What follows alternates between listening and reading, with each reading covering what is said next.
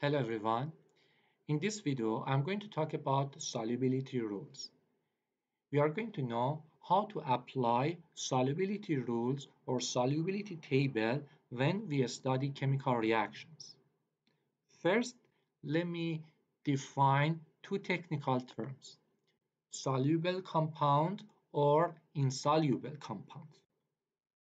When we say a soluble compound, we are talking about a compound can be dissolved in a liquid. If we say insoluble compound, it means we are going to talk about a compound cannot be dissolved in a liquid. Most of our study in chemistry is based on water solubility. It means the liquid for our examples, more than 99% is water. So water is our particular liquid that we are going to study our solubility. So I'm going to see the compound can be dissolved in water or not. If it dissolves, we call that soluble. If it doesn't dissolve, we call that insoluble. They are basic definitions, but we are going to apply them to study chemical reactions. In this slide, you will see NaCl is soluble in water. So we may write NaCl soluble in water. Whenever we are going to report a soluble compound, we write this notation. aqueous means water soluble. If the compound we study, it cannot be dissolved in water, we call that insoluble. Insoluble, like this example AgCl. At this time, we write is insoluble. We write S. S stands on solid. It means you can see AgCl as a solid form in water. Let me talk about the solubility in other point of view. If you add a compound to water and it dissolves completely in water, it's going to be disappeared. So if the compound is disappeared, we call that soluble. If you still see the compound is still available, visible, and you can see that one, we call that insoluble. So soluble compounds, aqueous, insoluble, solid. Please make sure, don't be confused. S represents solid. It doesn't represent soluble. Soluble means aqueous. Right now, I'm going to work on a couple rules. Always for your exams, for quizzes, you do have solubility tables. So if we are going to study chemical reactions, we supply solubility tables for you guys. But I'm going to ask you, please keep in mind these two basic rules. They help you to, when you memorize them, they help you to answer questions quickly and save your time on your exam. What is the rule? Rule, it says all compounds contain group 1A elements, they are soluble. If we have a formula like this, NaCl, because of Na placed in group number 1, make soluble compound. It means you can easily predict NaCl can be dissolved in water. How about KNO3, potassium nitrate? Potassium nitrate, because of K, potassium, group number 1, is going to be soluble in water.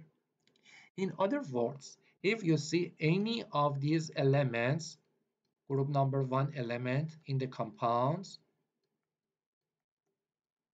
you just need to write for them aqueous, soluble. So it doesn't matter what is the formula, like this one, Li2SO4. So you just need to write aqueous because in this compound we have lithium. I said group number 1 elements. So hydrogen group number 1. So if you have hydrogen at the beginning of the formula, we call that acid. So it means all acids are soluble. This rule it is going to be same as the first rule, but we are going to focus on acid and say all acids are soluble because hydrogen group number 1. So if you see HCl, H2SO4, you just need to write aqueous. It means they are water soluble. So this is a table. This is a table you need to learn how to work with this table. You need to know how to work with this table. It says compounds containing the following ions are generally soluble. Guys, please understand, we are going to study chemistry, so we do have exceptions. So, but in general, we say group number 1 elements like lithium, sodium, potassium, or if we have hydrogen and so on, they are soluble. This is a portion, a small portion of a general table. So always for the different ions, we have the solubility rules. So if we have all of these elements, you may say they are soluble. There is no exceptions. Ammonium, as one of the polyatomic cation, it acts like group number 1 element because it has one positive charge. So ammonium always make soluble compounds. Nitrate and acetate. On the second row, nitrate and acetate. They make soluble compounds. For example, if I have like Mg parentheses NO3 twice, magnesium nitrate. We don't have a rule for magnesium, but we do have rule for nitrate. All nitrate compounds NO3 1 negative. All nitrate compounds are soluble. So you just need to pick them. How about the next one? I may ask you, please take a look at the next row. Cl1 negative, Br1 negative, and I1 negative. In general, halogens, or we may call them halide. They are in general soluble except when these ions will pair with them. Silver, mercury 1, and lead 2. The following compounds are insoluble. What does that mean? Assume that I have AgCl. Since I have Ag paired with one of these halogens, chlorine, bromine, iodine, they are halogen, chloride, bromide, and iodide, they are anions. Silver, chloride, silver paired with this, so we call that insoluble. Insoluble in solid, and we call that S. NaCl, group number 1, you just need to write aqueous. Or you may say Cl are in general, we may call them soluble. If we have one of these, they are insoluble. But we don't have Ag, mercury 1, and lead 2 here. So we write it aqueous. Let me give it you another example. For SO4, 2 negative. For sulfate. So as you see here, we focus on mostly more commonly used ions in chemistry. Sulfates are soluble except they are paired with these ions. So let me write one of these here. Calcium sulfate. It says sulfate are soluble except when sulfate pairs with calcium. The resulting compound is insoluble. So calcium sulfate is insoluble, and we write S. We have some ions, they are in general insoluble. So these ions are hydroxide, sulfide, carbonate, phosphate, but they are insoluble. But whenever we are going to pair them with group 1 elements, they make soluble compounds. So for example, NaOH. Please look, it says if you have hydroxide OH, it means insoluble, except is going to pair with group 1 element. Na. At that time, we have soluble. We write aqueous. So there are some examples we are going to work on. So how about this one? CaCO3. Please look. Rule for carbonate. We don't have a rule for group number 2 elements. We have a rule for carbonate. We look at the carbonate. It says carbonates are insoluble except is going to pair with these ions, we make soluble compounds. We don't have lithium, sodium, potassium, or ammonium in this compound. So it's insoluble. Insoluble means S. Right now, I may ask you to work on these examples. Potassium hydroxide. Potassium hydroxide. I ask you, please memorize. If we have group number 1 elements, you just need to write soluble, soluble. So let me write soluble, but I prefer to write aqueous because I'm gonna make sure you have practice enough to write KOH aqueous. So KOH, we write aqueous. It means it can be dissolved in water. AgBr. Guys, please look at the previous slide. Let me erase these ones. Please look. Some of the exceptions for solubility are here. Silver, mercury, lead, barium, mercury, lead, silver, calcium. So most of the time, if we have silver and lead too, please double check. Double check. It means they are good candidate for insoluble compounds. Our question is AgBr. AgBr. So I'm gonna know what is the rule for this one. Br is halide, halogens. So I'm gonna say halogens are soluble except they pair with Ag. At that time, we call that insoluble. So I'm gonna write this one here, insoluble. Insoluble means S. Next one, calcium chloride.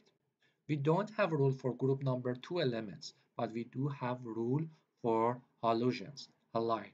Look here, it says they are soluble except these three. So calcium is not these three. It's not silver, mercury 1, and Pb2 positive. So that is why we call that soluble aqueous. PbNO3. So Pb, it looks we should be careful regarding that. NO3 nitrate. And rule number 2, it says all nitrates are soluble, no exceptions. So we write aqueous for this one. How about the next? PbSO4. PbSO4. For this example, we have Pb. You should double check everything. And SO4.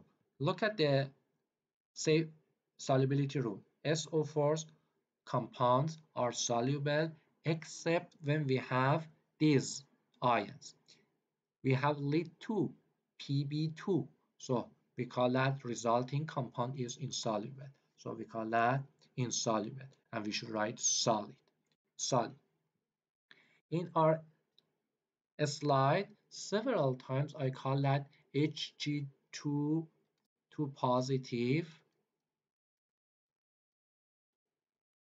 We call that mercury 1.